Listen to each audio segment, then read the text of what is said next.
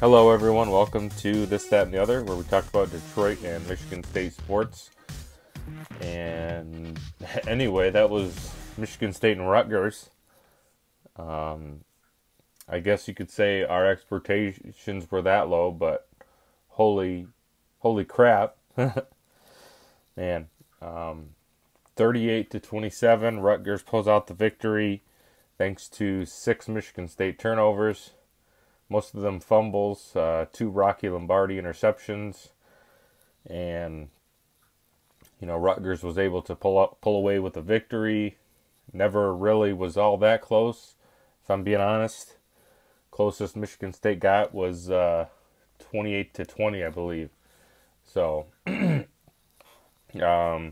Rutgers scored on their opening drive. That was kind of a statement for them, and Rutgers didn't play great. I'll say that. I mean, total yards.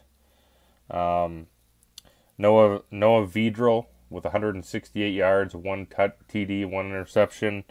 Their running back list. Pacquiao was their leading rusher. He only had 62 yards. A handful of other guys with like 20 or so. And then the receivers, just decent numbers, nothing spectacular. But they're able to put up 38 points because they had short fields. Look at Michigan State's yard total. Rocky Lombardi threw for over 300 yards, 3 touchdowns, and 2 interceptions, almost threw 70% completion percentage. So I feel like we can't fault Rocky too much, after that first half interception that got picked off. I thought he actually kind of helped keep him in the game. Second half, he was ineffective, I think, largely. And then their running attack was not very impressive with Jordan Simmons, 3 yards a carry, 44 yards. Connor Hayward, is the same Connor Hayward that we remember, and he started today. He didn't get as many touches as Simmons, but still. Elijah Collins, very ineffective. 9 attempts, 3 yards. And again, those 4 fumbles were huge. I believe at least one of them was on a punt return. Maybe 2, I can't remember. So it was an ugly game from a turnover perspective. Pretty much any way you look at it, unless you're a Rutgers fan. Honestly, I gotta say to Rutgers, congratulations on this win. You guys have been having a tough time, and everyone's got to get going at some point. So Greg Schiano was basically their last successful head coach, and now it looks like it was probably a good decision to bring him back. I don't know if they're still the worst team in the Big Ten, but I think there's a good chance that they might not be. But I mean, obviously they beat Michigan State, so there's one team right there. But they could be better than. There's gonna, once it all shakes out, there's gonna be some bad teams, but I think there's a good chance that there's a couple teams, that Rutgers is better than. They could end up looking like an 11th place kind of Big Ten team, something like that. Illinois has had a bad loss to Wisconsin on Friday. So I think there's every possibility that Illinois could reclaim that spot as the worst team, and or close to the worst. Again, I'm just grasping my head on the concept that we might have the worst team in the Big Ten this year, in East Lansing, because we lost to presumably the worst team. At home. Home field advantage doesn't mean much in today's college football. But it's a home loss nonetheless. Rutgers still had to travel, and they looked like they were playing a much smarter game than Michigan State. They looked like on almost every turn, when it came down to the intangibles, just the instincts. I think Rutgers seems like they won every time. The way they were able to convert on third down, I thought was very impressive. Michigan State, not so much. A lot of I'd say sack situations. Rocky was involved with. The offensive line was very unimpressive, especially pass blocking. I think, but the run blocking wasn't much better. So yeah, I think it's safe to say that the offensive line underperformed today. And these are a lot of them the same cast and characters. Whether you're talking about AJ Curry, Brian Allen. I don't think. Unfortunately, I don't think he's ever going to be as good as any of his other brothers who were at playing that center position.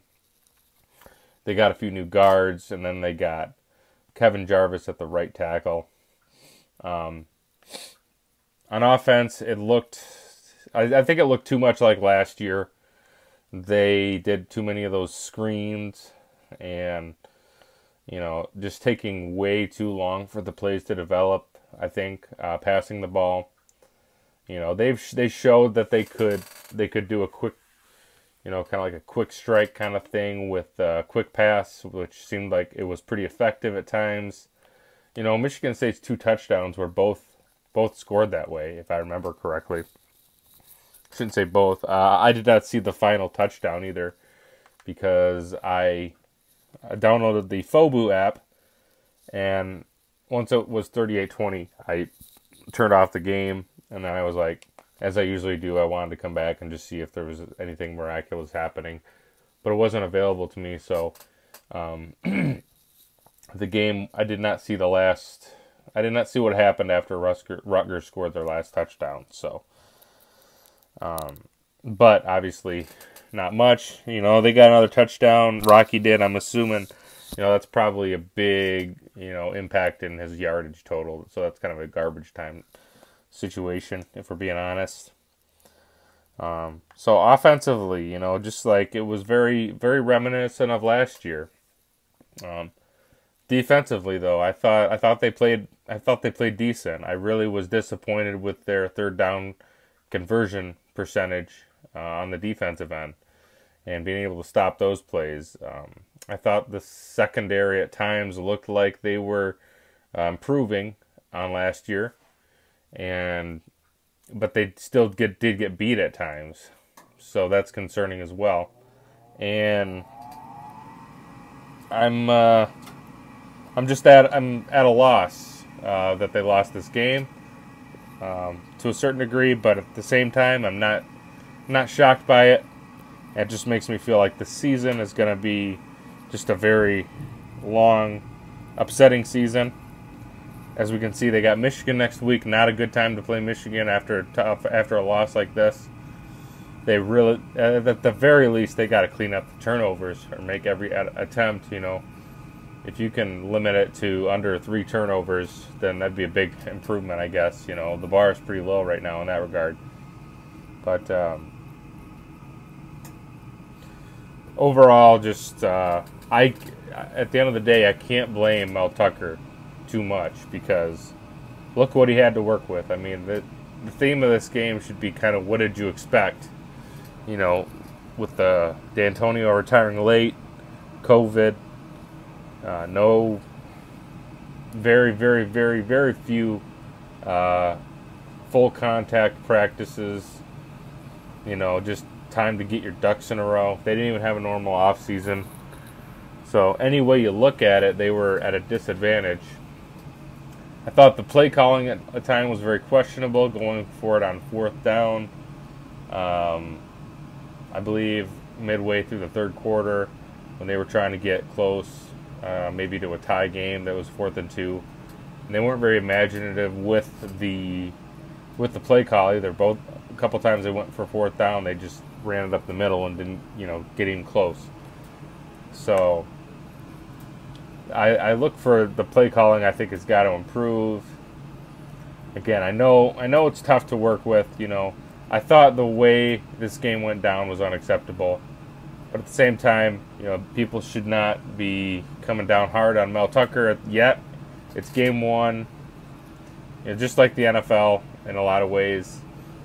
Some of these teams with new head coaches, you gotta cut them a little bit of slack. I think Mel Tucker deserves more slack than any other coach in football, to be honest with you. So I think it's unfortunate because you want to be able to hold coaches accountable, but I don't think you can start making judgments until year 2, in my opinion. I've said that before.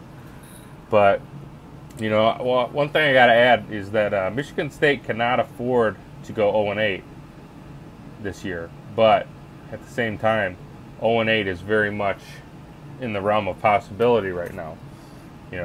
Michigan, Ohio State, Penn State, those are losses. Northwestern, Maryland, maybe Iowa. I think those are your only possibilities for wins. I do think they'll probably get one of those, but it's not a good situation to be in at all. You talk about not winning a game in the Big Ten, and that's not the way to build a program. It's hard to recruit to that. If you're going to a recruit's house, you can sell 5-7 to someone. Maybe you're 3-5 in conference. You can sell 6-6, new coach. I definitely don't think you can sell an 0-8 season. That's going to be very tough. Mel Tucker has put together a nice recruiting class so far, but that could quickly change if they lose games like this season. And they're gonna have to battle to try to be close in these games that they lose too. Games against like Iowa, Indiana, maybe even Ohio State or Penn State. You got to find a way to keep it interesting, and just show that this is an aberration year. I still can't believe how difficult of a position Mel Tucker was put into. But, you got to judge him on the game today. Didn't think the play calling was great. One of his calling cards was, we're not going to beat ourselves. They absolutely beat themselves today. So that's the exact opposite of what he was preaching there. Did I think that they were relentless? To some degree I did, but that's football. You have to be relentless. Maybe that's not a good way of evaluating how you did today, just because they didn't quit. I don't think they quit. Some teams do quit at times, but I don't think the Spartans quit today. So I do give them credit for that. And he's working with he is working with Mark D'Antonio's players 100%. He doesn't have a single player on that roster that he tried to handpicked to come to Michigan State. So I thought the offense, one thing that's interesting, it looked very similar to last year's offense. I don't know if I already mentioned that, but I think that in this situation, you kind of have to, you got all the plays are designed for Mark D'Antonio. So, and with not being able to run any of the practices, I think you do have to run a very similar offense to what D'Antonio has run in previous years. And I think we saw that today. Luckily, we didn't see any jet sweeps, which was nice. People are sick of those. We still did see those screen passes, those passes to the outside receiver. And I don't know, they just can never figure out what the blocking is supposed to look like on those, it seems like. I think they maybe actually did get a couple of those to work today. But I want to give the Spartans a grade on offense. I'd have to give them a D-. The only, saving grace is just, the relentlessness, the ability to,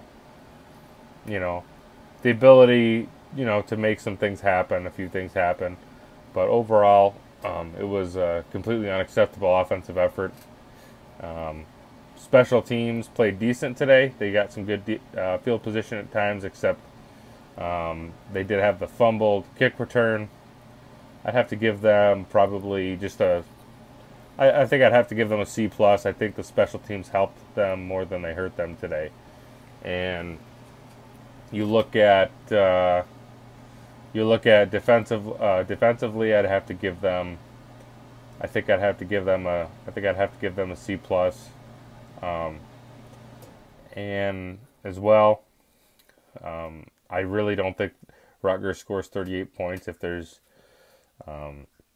one turnover, two turnovers, anything like that.